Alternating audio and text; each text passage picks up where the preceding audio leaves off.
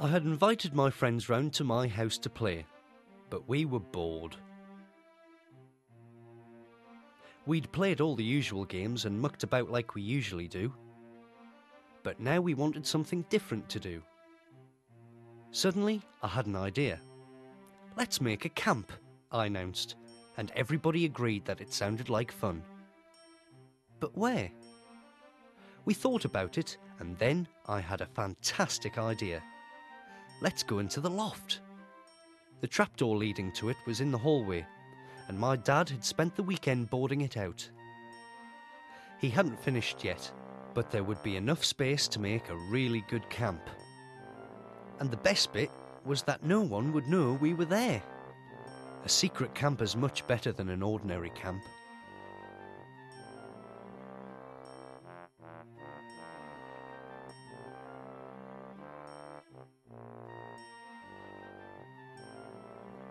I stood on a stool so that I could reach the trapdoor. My friends all stood around me just in case I wobbled and fell off. On the trapdoor there was a bolt. I slid it across and then gave the door a push. It fell backwards and into the loft. Then I was able to pull on the ladder that my dad had left up there and pass it down to the others. Once the ladder was safely balanced, we all climbed up it one by one.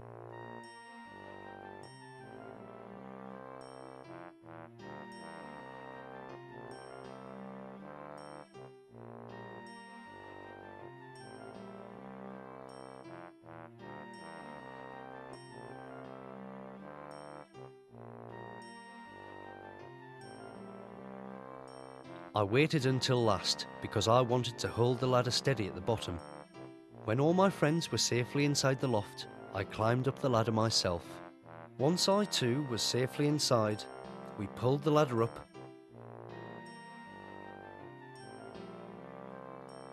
and closed the trapdoor so that no one would know we were there.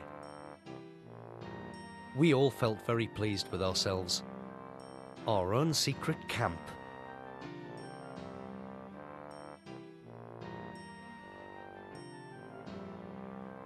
It felt exciting to be hiding where no one could see us. I explained to my friends that they must only stand on the boarded bits of the loft. Everywhere else, there were only rafters. There were loads of boxes all around us. I had no idea what was in any of them, so I decided we should explore. We all pulled out a box each and opened it up.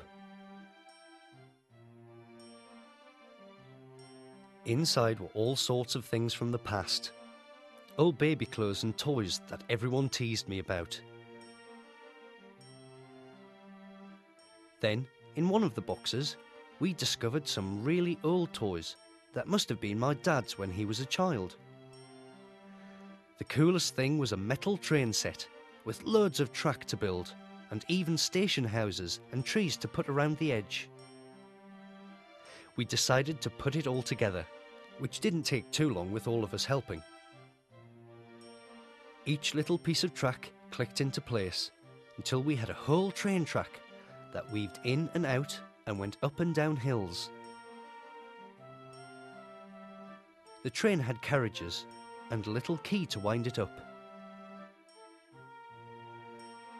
I did that, and then we placed the train and carriages on the track and watched it go round and round.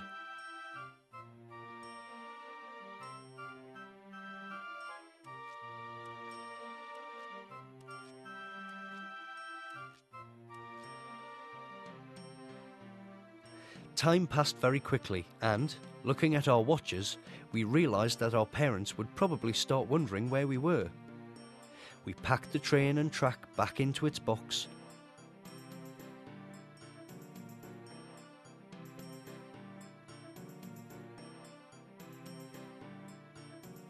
And then made sure that all the boxes we had been exploring were closed up again.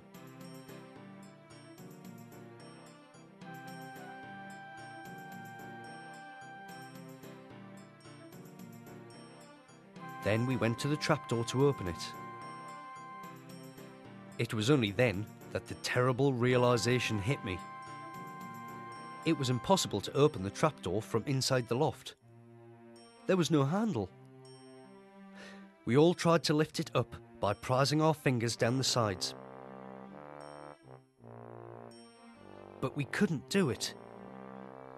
It was only then that we realised how stupid it had been to shut ourselves in the loft without telling anyone where we were. I looked at my friends in disbelief. How on earth were we going to get out of here?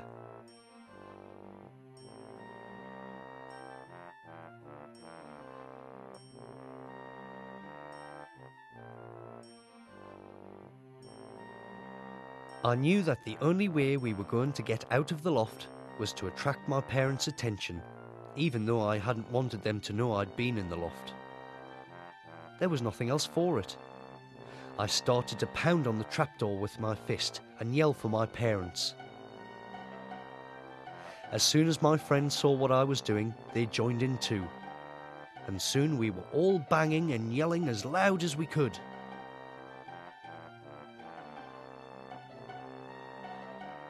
After a while, I told them all to stop, and we listened, hoping to hear my parents in the hallway below about to open the trapdoor and let us out. But we heard nothing. It didn't make sense. I took off my shoe and started banging on the trapdoor with that, thinking it would make a louder noise. My friends all joined in.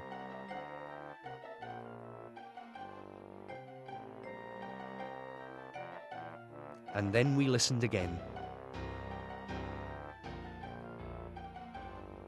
But there was still nothing. Where were my parents? They must have gone out. Otherwise, they would have heard us by now. Oh no. Now there was no one to get us out of here.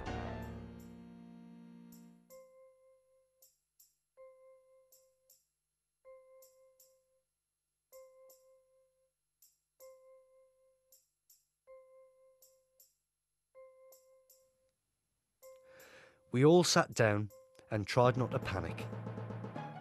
Suddenly, the loft seemed to feel so much smaller than it had, and we were longing for some fresh air. We also realised that we were getting quite hungry. It was frustrating just sitting there doing nothing. Surely we could find another way out. Perhaps there was another door, apart from the trapdoor we'd come through. We decided to have a look around, moving boxes and peering closely at the walls and floor.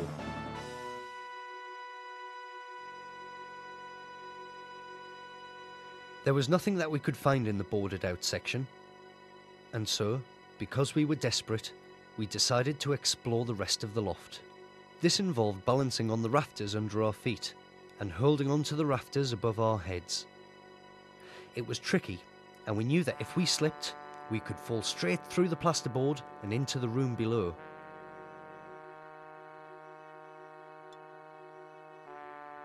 As I searched, I suddenly spotted something on the wall ahead of me. It was a small handle and a bolt. Another door! We all made our way carefully over to the far wall and crowded round. Yes, it was definitely a door, and it must lead into next door's loft. Was this our way of escape?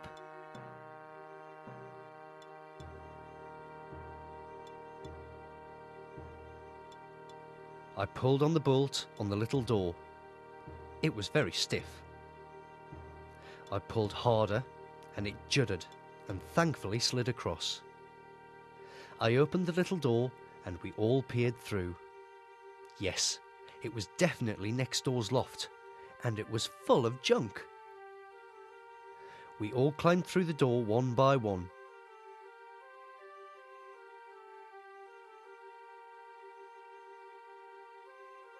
And then realised, with disappointment, that this loft wasn't boarded out at all.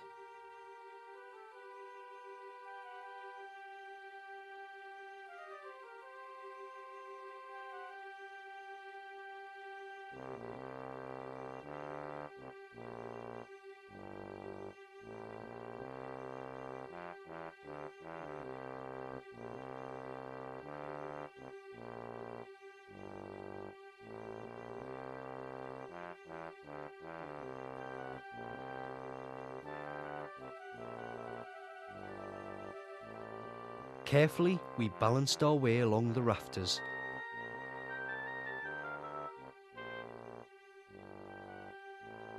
Until we reached the trapdoor that led down to my neighbour's house. We all knew what we had to do, and we started to bang and shout just like we'd done before. Someone heard us straight away, and with relief we heard the sound of the trapdoor opening. But just as we thought we were free, one of my friends stumbled and fell into another, who fell into another, and another, until I was jolted from the rafter I was standing on, and I fell onto the plasterboard. My foot went smashing straight through my neighbour's ceiling. Oh no! Now we are really in trouble.